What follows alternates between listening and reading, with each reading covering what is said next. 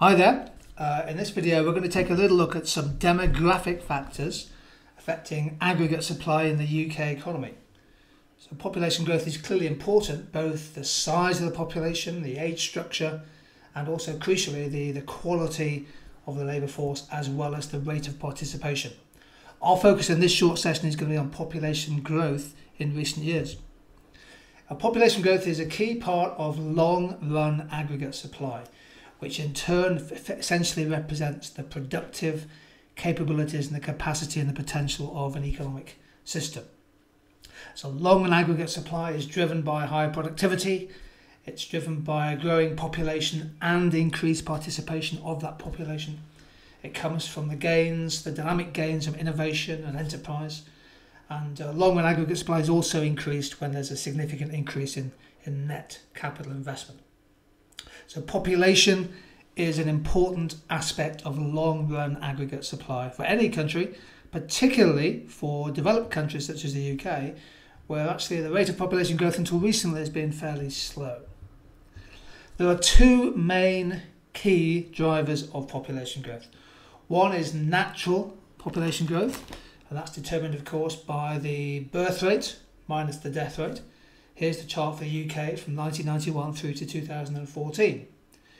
And you can see following the red line there's been a trend decline in the death rate from about 640,000 per year to about 580,000. Much of that is a significant decline in male mortality associated with improved health outcomes, less cancer, less heart disease, for example, and a fall in the amount of smoking. The birth rate in the UK since 2001 has increased quite significantly, and of course that is going to have an impact on the labour supply in the years to come. It's already having quite a significant effect on the number of children coming into primary and then secondary school education. So the rate of natural population growth in the UK in 2014 was just over 200,000 people, a little below 2011, but still significant.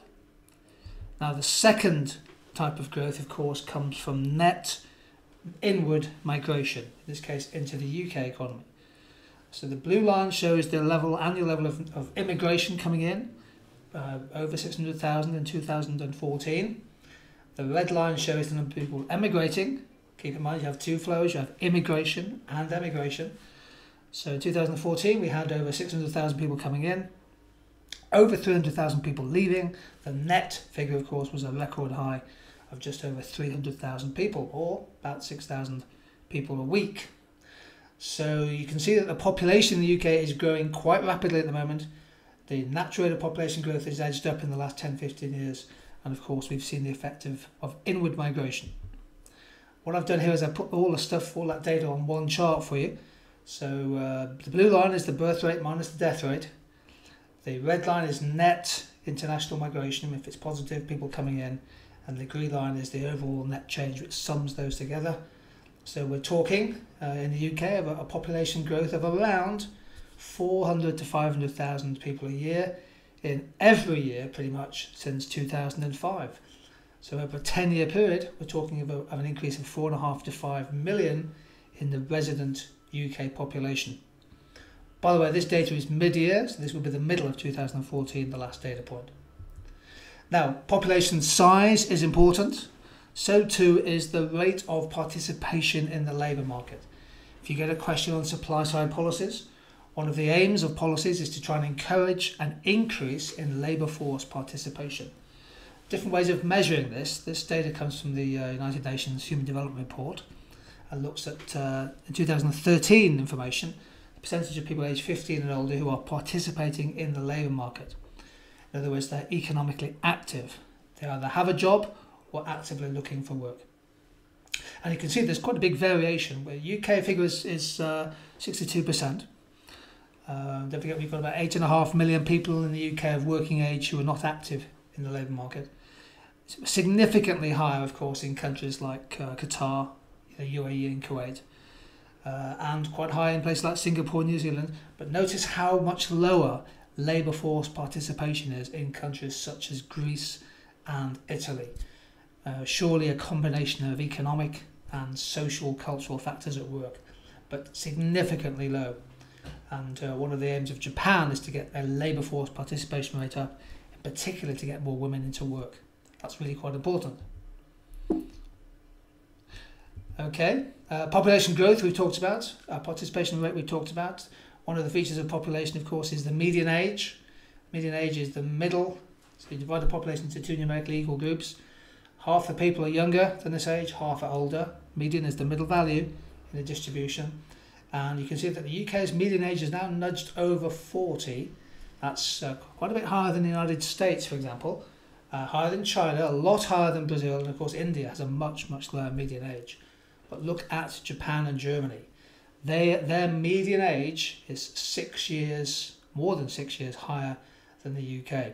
So the ageing population economics is certainly pertinent to many developed countries, but particularly to those two. Will an ageing population, in theory, in practice, be a barrier to aggregate supply potential in the years ahead?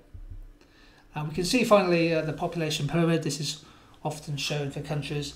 This shows 2 years, actually 2004, which is the outline pyramid, and 2014, the shaded pyramid. A couple of things that are worth noting: the significant increase in number of males aged over 85.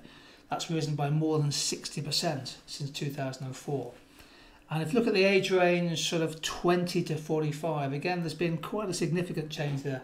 In particular, you can start to see the impact of inward migration of younger workers coming in, particularly in the sort of 20s, late 20s, with males and with females. So the population pyramid in the UK is changing shape as we speak. So population growth is a key factor affecting aggregate supply. It's not just the quantity of labour, it's the quality, and we'll be talking about productivity in a separate topic video, but hopefully this has given you some background to the change, the natural change and the migration effects on the UK population. Thank you.